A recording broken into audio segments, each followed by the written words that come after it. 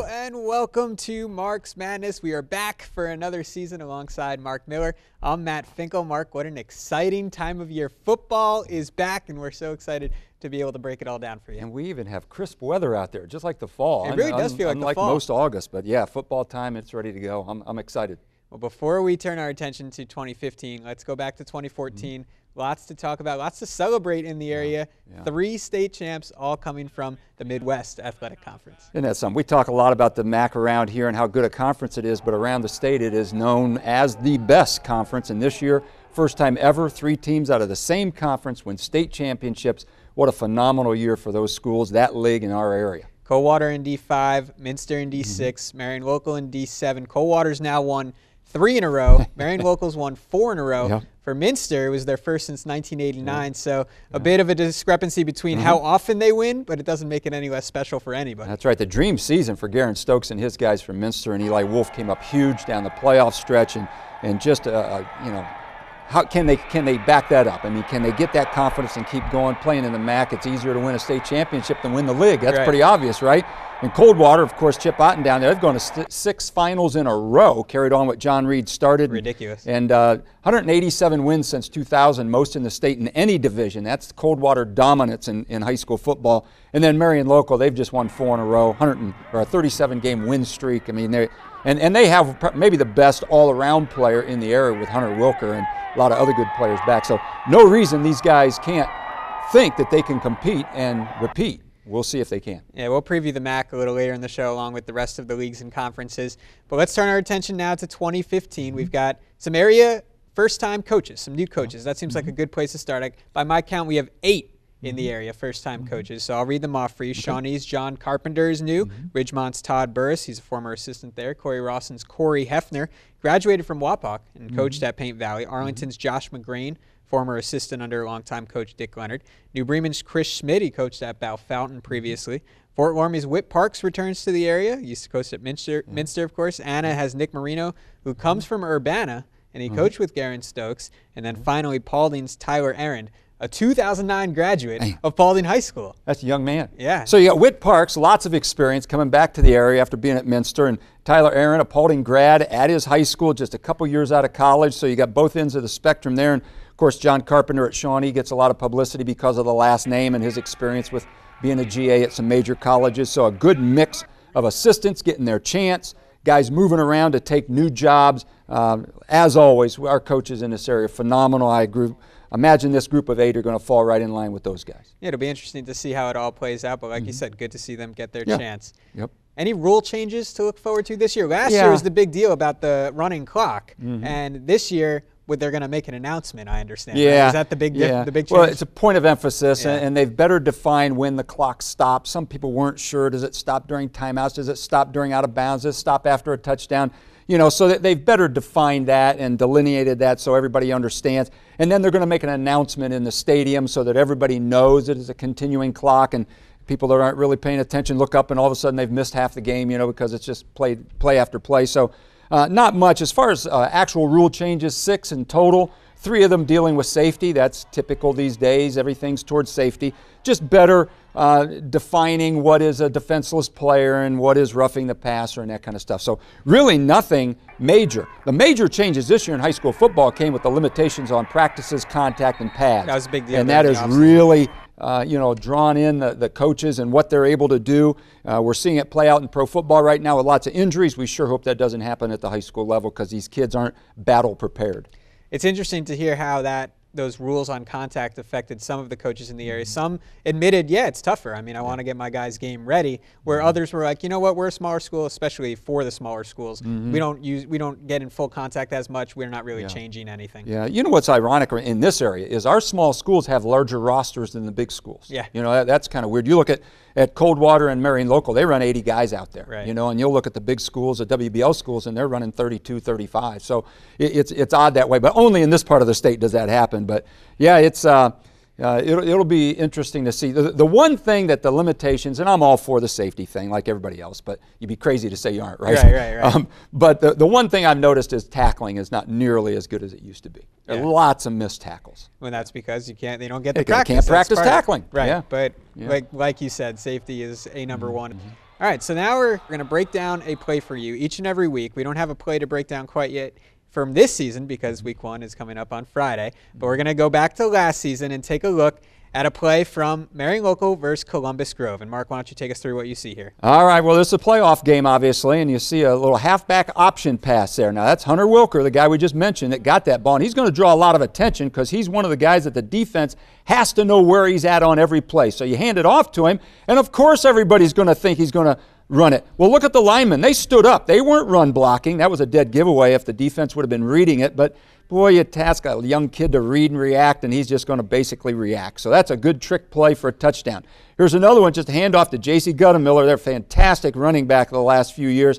And you can just see here that speed kills. Man, you never heard a coach say you're too fast to play for me, you know. And so we go back and we look at this now, just a straight handoff. But look, there's body on body. There's yellow pants on red pants. And then you're going to see, pretty soon you're going to see him break outside. That's great lateral cut there. But let's stop it right there and look at the red jerseys and the angle they got. And you think, well, it's going to be a nice game, but they're going to tackle him. No, they're going to outspeed him to the sideline. And then look at the big basketball player, Ryan Bruns. He's getting in there. He's working hard, just defending that guy off enough for JC to get into the end zone. We look at the other side, and Grove's going to throw it now. Got man coverage, nobody in the hole in the middle of the field. And he just beat a one-on-one. We're going to go back and see that again replayed in slow motion. You're going to get to see it was trips to the field. The inside guy runs the chair. The outside guy runs a hitch. The middle guy ends up running a post, getting behind his guy. Great pass. Reed Steckschulte to David Bogart. Big touchdown, made it 14-7 at that point in the game. Can't wait to watch you break down. You're going to be on the call for many games throughout the season. Yeah. That got me pumped up right there. Well, I'll tell you what, that's my favorite thing right there is watching film. Right. That's the regional finals. Yeah. So 2 very good football teams executing at a very high level and a lot of talent on the field there, too. It's fun to watch it back. Yep. All right. So now that we've done that, and you can look forward to breaking down more plays with Mark Miller every week here on Mark's Madness. Let's go league by league and see what we've got this year. What can we expect? And we'll start in the Western Buckeye League in that it's interesting when we did our warm-up previews, and you can catch all of those online in the WOSN. They're great, by the way. I watched every single one of them. 45 of them, babies. My wife thought I'd left her or something. 45, 15-minute shows for you to take in all before Friday.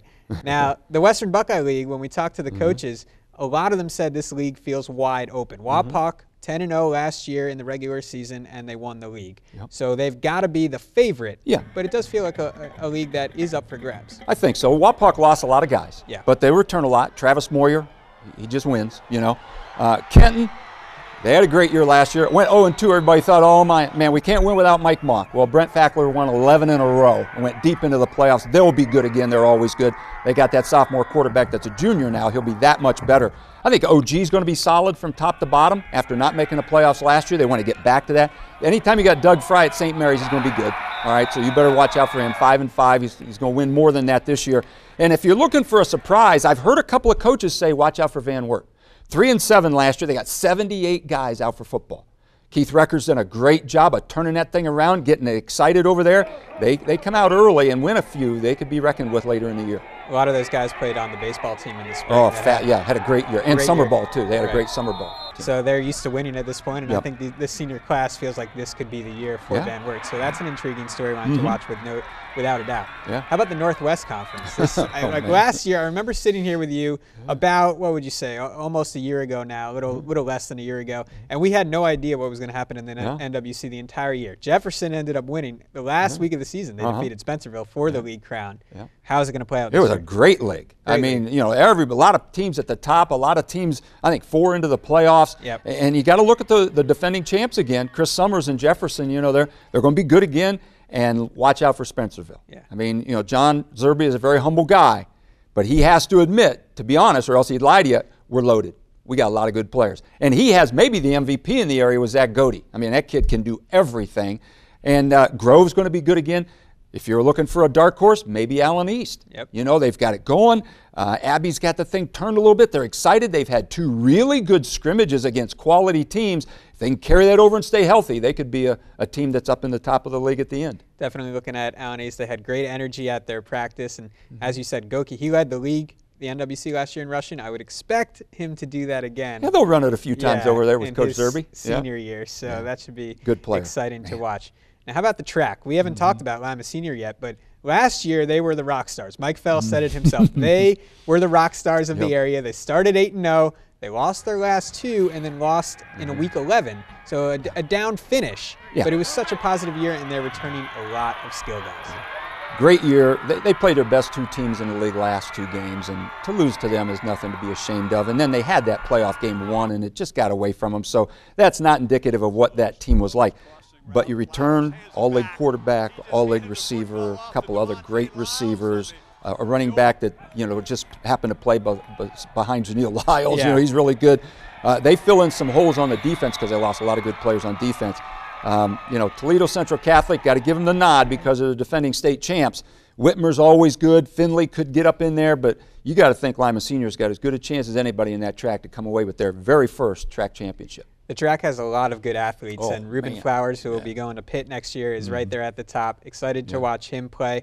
And the Spartans have never won a track title, period. I don't believe in any sport. So it feels like this could if be it's going to happen, this football team might be capable. Yeah, I think so. And one thing we know is they're going to be fun to watch. Yes. The scoreboard, that new scoreboard, we'll find out if the bulbs are good because they're going to be lighting it up. All right, let's go to the NWCC, another interesting league that kind of has that wide open field. A lot of teams returning guys. You got Perry, you got Waynesfield, you got Ridgemont, you got teams like that. And then, of course, the top of the league recently has been Lormy and Lehman Catholic. So where is this league going to shake Well, I think out? you start with the guys that are always in the playoffs. That's Fort Loramie and Lehman Catholic. They go both coming off playoff years and good solid teams, good coaching staffs. Fort Loramie changes around again, but a real solid staff again. I like what Waynesfield Goshen did. They're down on players. You know what that coaching staff did with the blessings of their administration? They went door to door to every high school boy and asked them to play football. Added 12 guys to the team, and now they got decent numbers. So give credit to those guys. That's a lot of hard work to get their team built up. And then look at USV. They're getting better. They're coming. It might be a year that they break out over 500 and have something to say about that league. They've been 4-6 the last 3 years. They seem ready to make that next step and compete for the league title as well. How about the GMC? I mean, Wayne Trace, amazing year 2 years ago now. Last year, they lost to Tenora. And then you've got, Tenora is probably the favorite in that league. And then Edgerton and Ayersville, some other teams. Where do we see Wayne Trace fitting into that? Well, Wayne Trace lost a lot of good players again. I saw them in a scrimmage last Friday over at Elida, and they compete. They're well coached. They got a couple of really good players. But they don't quite have the size that they've had in the past. So it might be an early season build for them. The Rams, Tenora, they're very good, and you just don't know. Ayersville and those others, they could have that great group of athletes coming up. You just don't know because they haven't done it yet. But again, I think a wide open league, but you got to give the nod to Tenora and Wayne Trace kind of chasing them, I think. How about the BVC? Let me just tell you something about the BVC because they're in the Blanchard and the Valley divisions for one more year. Then next year they'll revert back to one big league. But Liberty Benton won the Blanchard side last year. They went 10-0 in the regular season. They haven't lost a regular season game in almost 3 years. To Macomb, I don't remember the specific date. I think it was September the 8th, 2012 against Macomb was their last regular season loss. So they're the favorites. Oh, they're good. And they got beat by Coldwater in the playoffs. They're very, very good. They got Nathan Kraft back at quarterback. Three-year he's starter. A big old dude. He's good, really good. They'll be great. They'll be fine again.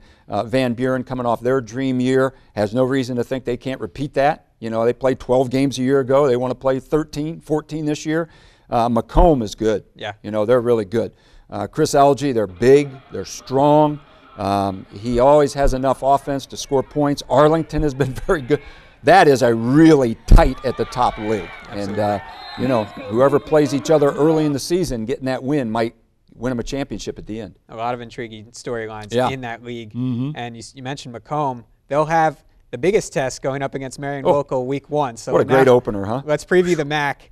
And those 3 defending state champs, of course, you got to look to them again. But Marion Local is going to have a challenge with Macomb week 1. They will. And Minster and Fort Loramie is always a tough battle, especially with old coach Whit Parks coaching against them, and Coldwater Kenton. I mean, those 3 state champions, they don't go in the back door. No. I mean, they play some people in those 2 non-league games, and then they play against great players. They're great teams the rest of the 8 games. So you look at those 3, and then Fort Recovery, they had that breakout year last year. They think they can repeat. It's just so good in that league. You don't even talk about St. John's because they were 4-6 and made the playoffs. They're a playoff team. Right. They're pretty good to get in the playoffs. So that's a great Henry league. Versus Sales. St. Henry was off to a great start. St. Henry beat a state champion, didn't win the league. Yeah. Didn't get in the playoffs. Right. You know, so that's a heck of a league, and you just love to look back and see those games because they're always well played, and well coached, and not a place for the faint-hearted. Because they play football down there, baby. Absolutely. Well, we're ready for football. Week 1 is just days away, so we've got a great broadcast schedule coming your way, which we'll take a look at in just a moment. But first, I want to hear some games that you're looking forward to week 1, and we'll stay away from our broadcast games for now, and then we'll let everybody know what we're going to show. Well, you know, Fort Loramie, Minster, we mentioned that, and that's got the great build-up with Whit Parks having coached at Minster, now at Fort Loramie. Fort Loramie being in a playoff 6 years in a row. Minster having the dream year last year. They got Josh Nixon. I think he's the best throwing quarterback in our area. He has a great arm. Yeah. I mean, he got into those playoffs last year, and nobody could touch it. Now, Eli Wolf was the benefactor of that because he was throwing it to him, but I think that's going to be a great game. I think Spencerville-Lipsick could be a really good game. We talked about Spencerville and how loaded they are and very deep they are. Well, Lipsick's been in the playoffs 6 years in a row, you know, so they know how to win and win big games and get points. Whoever wins that game is going to get a lot of points. Winford-Liberty Benton, even though Winford is Bucyrus, not in our area, that is a great matchup. Playoff team last year. Oh, yeah, and they, you know, especially, you know, when Coach from Wapak was over there for several years. Moyer, they just win. They're like 10-0 every year. And Liberty Benton's been 10-0 a couple of years in a row, so that could be another good one. Locally, 2 4-6s that are kind of intriguing. Delphos St. John's and Bath.